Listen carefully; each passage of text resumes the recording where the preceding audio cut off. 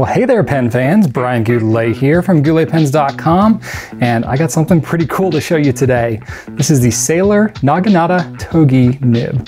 This is something that typically has only been available in their bespoke line because it's kind of a hard grind to do, not something that's done in like a mass production type scenario, but it's something that they're ever so slightly opening up availability on across the US. So I wanted to introduce that to you today, show you what the nib is all about, and let you see for yourself a nib that is not available anywhere but Sailor. So I have in my hands here, this is the Sailor 1911 Naginata Togi. This is one of Sailor's special nibs, and it's on the 1911 body, the 1911L, the large size. So it's the middle, you have the SL and then the King of Pens. This is right there in the middle. It says Sailor Japan 1911 special nib on the center band, as opposed to your typical 1911, which just says Sailor Japan founded 1911. Other than that, the pens are pretty similar, except for, of course, the nib. The nib design is a little bit different on the two pens. You have a little more embellishment on your conventional nib here. It's got some special design things going on, and it's still got the anchor, the 1911, but it has a little fewer embellishments. However, that's not what makes this pen so special. The Naginata Togi is sort of a pen that is similar to, if you're familiar with the Architect grind, it's kind of like a cross between an Architect grind and Sailor's Zoom nib. So what does that mean? Well, if you look at the tipping material, it's ground so that it tapers a little bit. So you get a little bit of variation between the downstroke and the cross stroke. And then it also writes thinner when it's pointed up and thicker when it's pointed down. And I'll demonstrate all that for you today.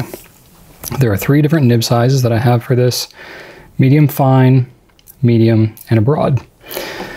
And I thought I would go ahead and show you what they all look like when they write. This one I have here, this is the medium fine.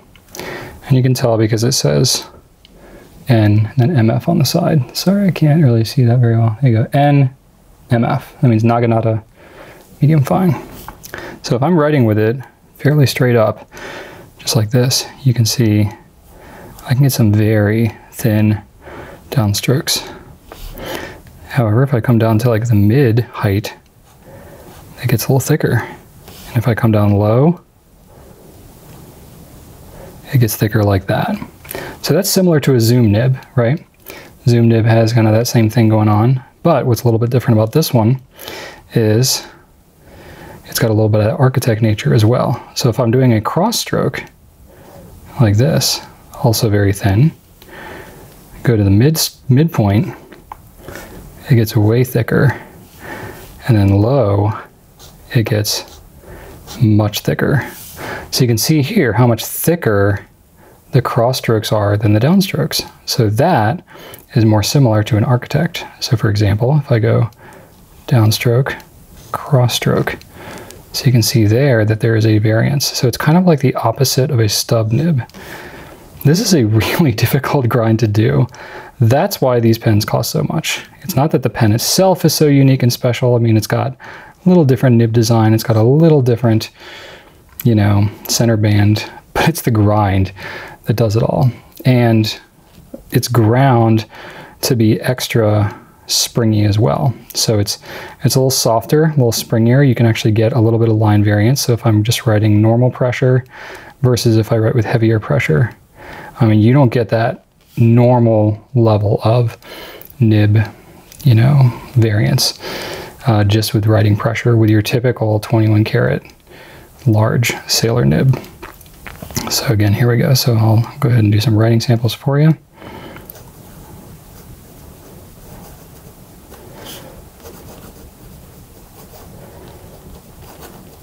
Naginata Togi. And this is the medium fine.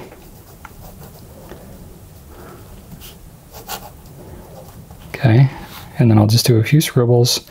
So I got my high. Now when you write really high angle, you can probably hear it grabbing onto the paper a little bit. High angle, medium angle,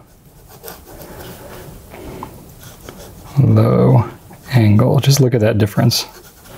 Okay, my high, some X's, medium, X's, low, X's. Pretty dramatic, huh? Let's go to the medium. All right, so now this is going to be the medium nib.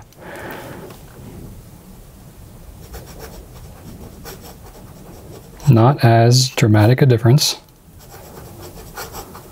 as the medium fine. It's definitely a little broader, a little wetter. So here if I go high angle, it's going to be a very fine line, much like the medium fine. Do a few X's. If I go a little lower, medium angle, now it's wetter. Now you can tell the difference. It's starting to separate itself a little bit from the medium fine. And then we go low angle. I need a little bit more than this 5mm ruling is giving me here. There you go. So right, it's a little broader, a little wetter. So this one you get a high degree of variance. I think you get the best range of really fine to really broad using the medium. Now, do you want to see an absolute fire hose? Because that's what you get with the broad. All right, let's do this. Naginata Togi broad. This one feels very smooth, that I will say. But you can see already high angle, not angle, angle. Okay, that's your high angle. Here's your medium. Yes, this is the medium angle. Are you ready for the low angle? Are you actually ready? Do you think you can handle this? All right. I need a little extra breathing room for my low angle. That thing is just an absolute fire hose. So there you go. There's your difference between your medium fine,